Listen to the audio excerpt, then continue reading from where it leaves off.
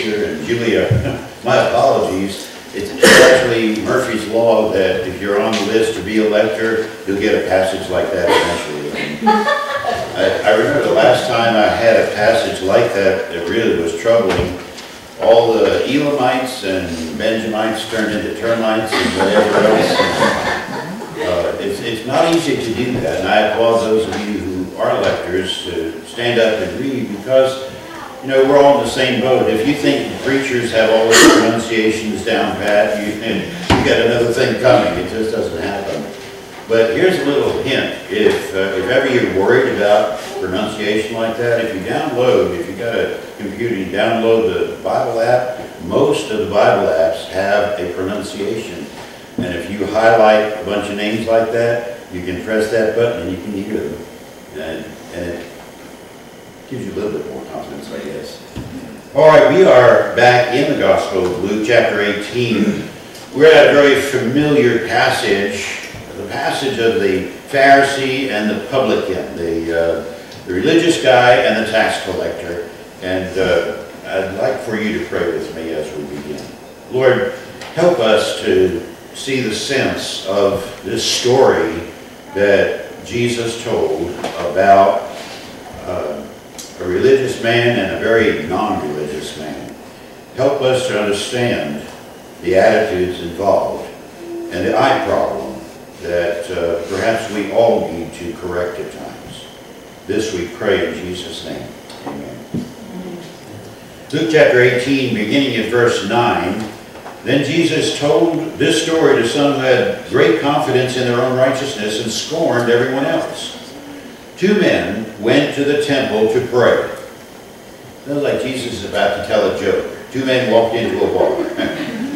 2 men went to the temple to pray. One was a Pharisee, and the other was a despised tax collector. The Pharisee stood by himself and prayed this prayer. Notice he stood by himself and prayed this prayer. I thank you, God, that I'm not a sinner like everyone else. How humble of him. For I don't cheat, I don't sin, I don't commit adultery. I'm certainly not like that tax collector. I fast twice a week and I give you 1/10 of my income. But the tax collector stood at a distance and dared not even lift his eyes to heaven as he prayed. Instead, he beat his chest in sorrow, saying, "O God, be merciful to me, for I'm a sinner." I tell you, this sinner, not the Pharisee, returned home justified before God. For those who exalt themselves will be humbled, and those who humble themselves will be exalted. The Gospel of our Lord. So, 2 men go to worship. One is accepted by God, and the other is rejected. The one is a Pharisee, a very religious person. He's a pillar of the community. The other is a publican, a tax collector. Certainly not the most popular guy on the block. To figure some of this out, we have to know a little bit about who these guys were in their society. Publicans, or tax collectors, were Jews. But they were unacceptable to their own people because they worked for the Roman government. And what did they do? They took an exorbitant tax. Don't forget, Rome had conquered Israel, and they were under Roman dominion at that point, and they had to pay taxes to Rome. It'd be the same thing if another country conquered us. They would demand tribute from us. Well, unfortunately, the tax collectors that they had were always the locals who were part of the population. I guess it was less problem for Rome that way, but what it meant was that the Jews who became tax collectors, collecting the tax for Rome, were despised. And they were despised not just because they were paying. How many of you love paying taxes? Let me see your hands here. Okay, don't have many takers there. I don't like paying taxes. I try to pay what's supposed to be. I think it's wrong to cheat the government. The Bible says that Jesus said, "Give to Caesar what belongs to Caesar." And so we have to do right where all that's concerned. But these guys were hated not just because it was a Roman tax, but because the tax collectors would actually take more than Rome demanded. They would cheat. They would extort money. And so these were their own Jewish brothers extorting money from their brothers. The publican was actually what you would call Benedict Arnold. He was a traitor to his own people. The Pharisees, on the other hand, were very respected. They were the religious leaders. They were the stars of the day, if you will. And they weren't just leaders in the temple. They were leaders in civic community as well. In that day, it was one and the same. If you were a Pharisee, you were also a civic leader as well. Preacher and mayor, if you will. So the story's conclusion here that Jesus was telling about two men that go to worship, the Pharisee praying and the publican, the tax collector praying. The story's conclusion should have been a slam dunk for the listeners. What should have been the story as far as they were concerned? The religious guy wins hands down.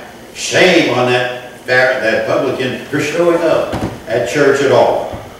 But Jesus' punchline did what? It pulled a switch. It turned it all on its ear. The tax collector is the guy who winds up right with God, and the church elder becomes the bad guy. And you say, what's up with this? Notice, please, if you will, there are some similarities and some differences in worship here between a religious man and a renegade. The renegade had humility. The religious man had an eye problem. And I'm not talking about the physical eyes, I'm talking about the eye problem. He prayed with that pronoun, with that personal pronoun all through his prayer. So notice the similarities as well as the differences. First of all, a similarity is that they both stood. Both stood. The scripture says they stood and they prayed. Both the Pharisee and the tax collector stood. What's the difference here is betrayed in the meaning of the word that is used. When the scripture starts out that Jesus said that the two men went to the temple to pray, it says in verse 11, the Pharisee stood by himself. He stood. And the word means he stood there in confidence. It's a man who has no fear, and he is just holding court. Somebody once told me that if ever I preach like that, like I'm absolutely confident in everything that I'm going to say, then I better not get into the pulpit. I better not approach God's people like that. Certainly, if you don't approach God's people with all of that confidence, self-assured, you certainly don't approach the God of those people in that way.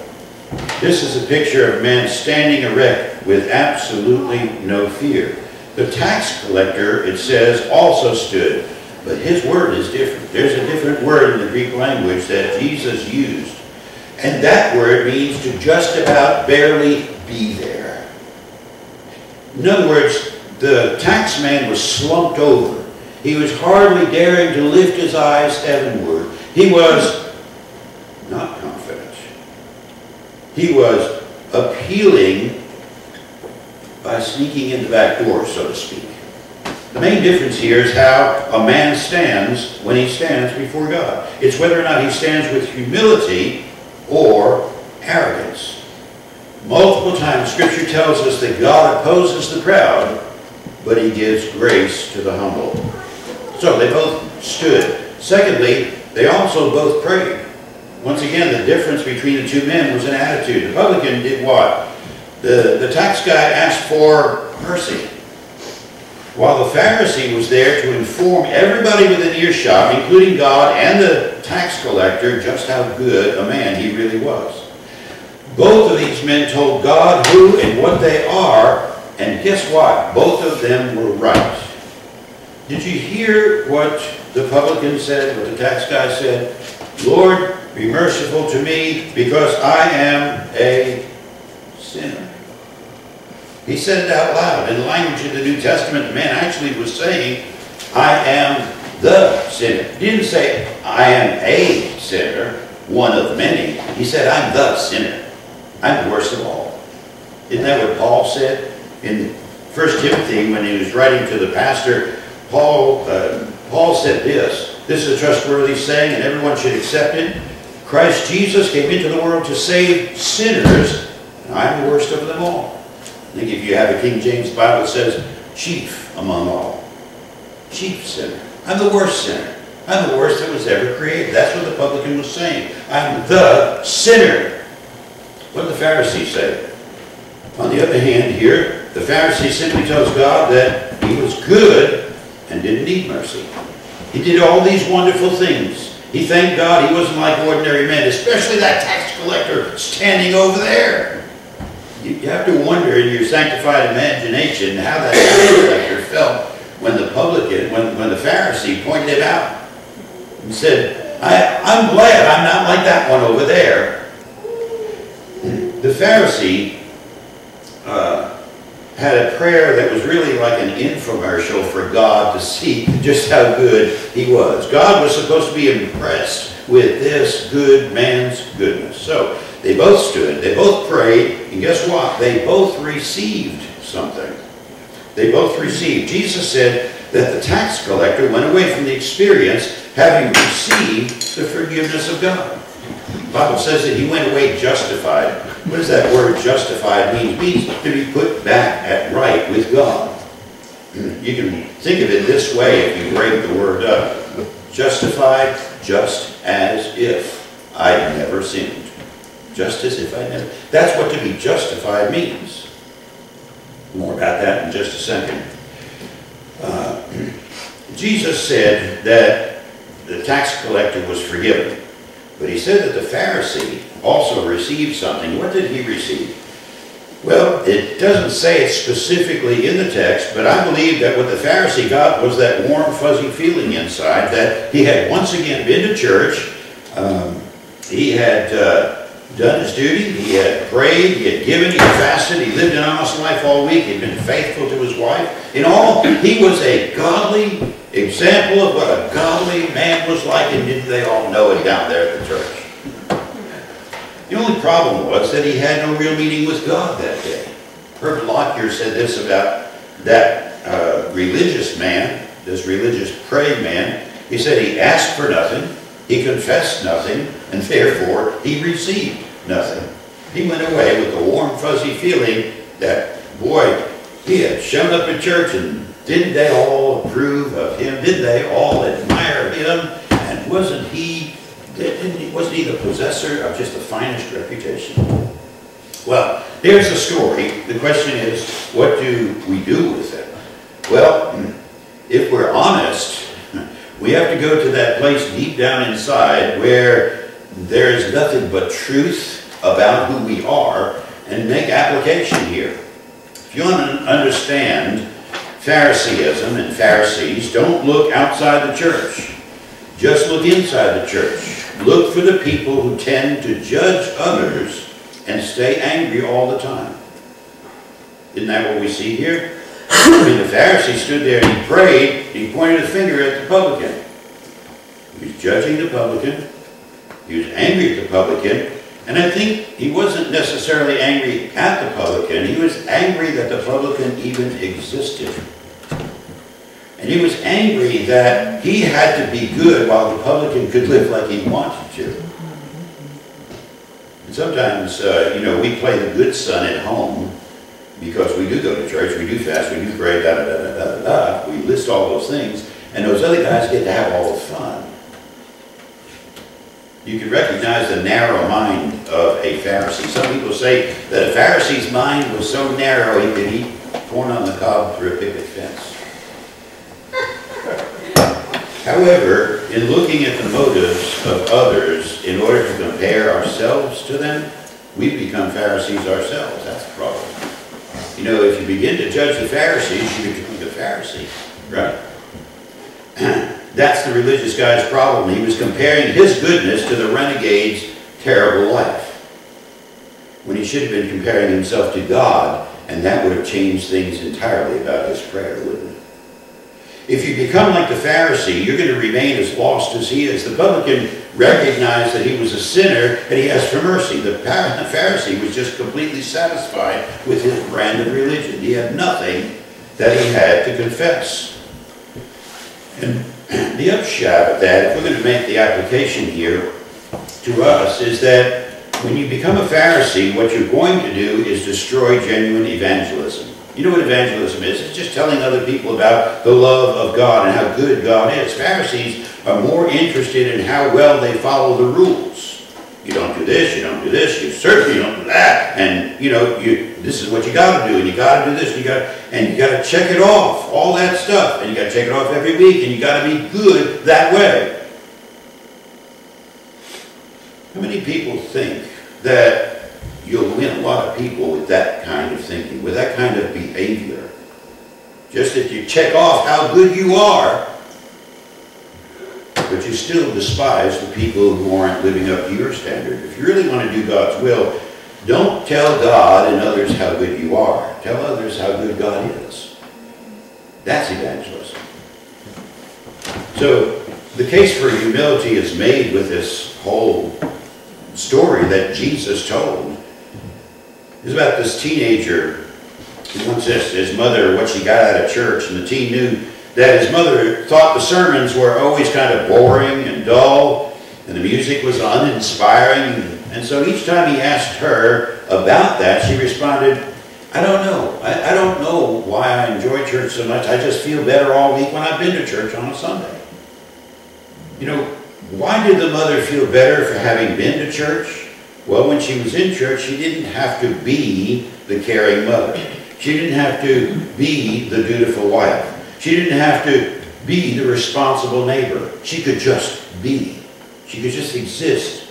She didn't have to do anything. Somebody else was in charge. Somebody else was taking care of her. So, understanding that despising the resident Pharisees is not going to make you any better than they are. That was the I problem. The Pharisee was despising the publican who came in, the tax collector who came in. And if we begin to despise the Pharisees, the bad guys, then we will be just as pharisaical as they are. Instead, we need to pray for ourselves. Because a person with genuine humility does not compare himself to the best or the worst of humanity. A person of genuine humility doesn't compare himself to others at all. Genuine humility rests in the care of God. It understands that we are inadequate to save ourselves or to make ourselves fit company for being in the presence of God. Persons with genuine humility come into worship with that understanding that they find genuine acceptance at the hand of God. When they leave, of course, they feel better because they feel and they know forgiveness. I want to tell you something that happened this week. I was in a meeting at down in Albemarle at Main Street United Methodist Church. The district superintendent holds a meeting quarterly, and I go to those meetings because I'm a pastor and she's my boss, and you know, I have to go to those meetings.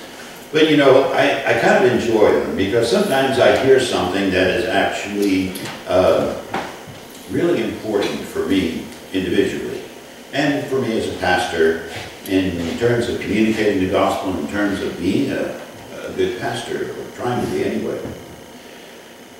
And she usually reserves the last part of the meeting for worship time with a time for communion. And we have the Eucharist, we have the Lord's Supper, we have communion together. And it's nice to sit in a room with 50, 60 other pastors and have the district superintendent lead us through that time. I usually do that. I'm usually the one leading in that service, and to sit in that service and to be part of it and participate that way is special for me. I really appreciate it. But this time, she didn't lead us through it. She allowed two of the Hispanic pastors in our district to lead this service. And they used a different form of the Great Thanksgiving. And what I'm going to talk about for just a second is that time in the Great Thanksgiving. There comes a time, remember when we confess our sins? When we have the Lord's Supper, there's a time for confessing our sins, right? And we go through a litany. Maybe it's a written form, or maybe it's just a one-word response. Yes, I do, or whatever it might be. But then at the end of that time of the Great Thanksgiving and the time of confessing our sins, the pastor says something to you like this. This is the good news, that in Jesus Christ your sins are forgiven. You remember that phrase? Your sins are forgiven. And what is the response that you give back to the pastor? In the name of Jesus Christ, your sins are forgiven, right? So I'm saying it to you, you're saying it to me, we're saying it to each other. God is saying it out of heaven. Your sins are forgiven. And this is what the Hispanic pastor wanted us to do. He said, when you hear that phrase, your sins are forgiven, he says, I want you to applaud. And he said, let's practice that. Let's practice that. Let's applaud. He said, oh, by the way, why do we applaud anyway? We applaud because we think something is good. We applaud because we agree with something. We applaud because somebody did something wonderful. He said, didn't Jesus do something wonderful? Isn't that why we would applaud at a time when we hear, your sins are forgiven you? He said, let's practice together. He said, let's clap together. And this is what we heard.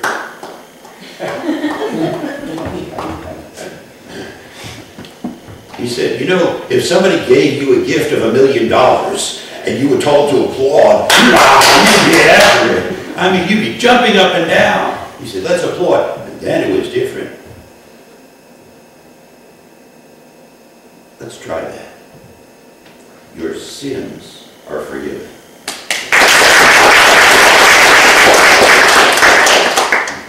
And you know what? He didn't let us off that easy.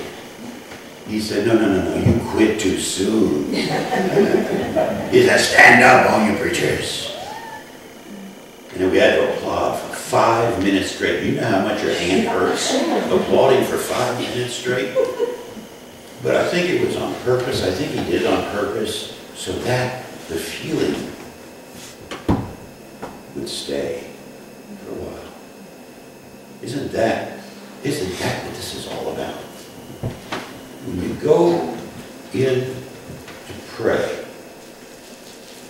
remember that if your prayer is genuine, like the publican, like the tax collector, the bad guy, the renegade, the traitor of a Jew, when your prayer is genuine, oh Lord, be merciful to me, the sinner.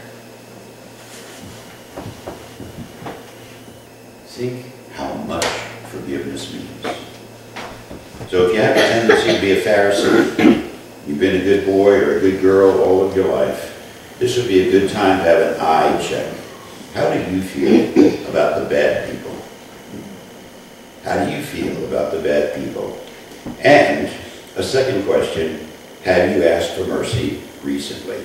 You know, if you don't like the answers that you heard in your own spirit to those two questions about how you feel about the bad people and whether or not you've asked for mercy recently, you can change positions. You can leave the confident, erect, self-assured stance of the Pharisee, and you can become the humble, barely there publican. You stand in humility before God. You pray in humility, asking mercy for your sins, and you receive his love and his welcoming embrace. That is how to put an end to the I problem. Or you could sing a song like 419. I am thine.